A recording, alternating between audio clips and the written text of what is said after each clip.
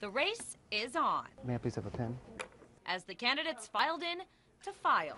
Some are new to the campaign trail. I'm a computer programmer for Avis Budget Group. I work out at Neighbor for Neighbor, and I work in the legal department. I'm an old hippie out of Florida.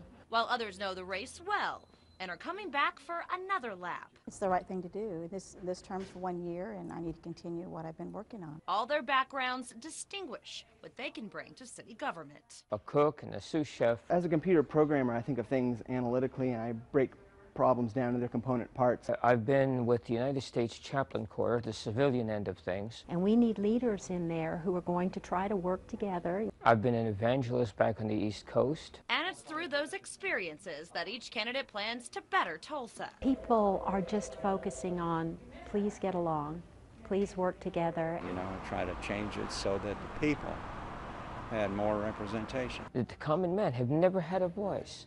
It's always been the ones with the money. Now it's a time for the common man to say something. Come up with out-of-the-box ways of solving those problems, and I think a computer guy can bring that to the office. All it takes is a $50 certified or cashier's check and filling out this form. I'll get this filed by Wednesday at 5. And you're set. Officials expect a pretty big pool of candidates, all with a mission to run the best race for the citizens of Tulsa. Your main job in life is not the career that you hold, but is trying to help mankind.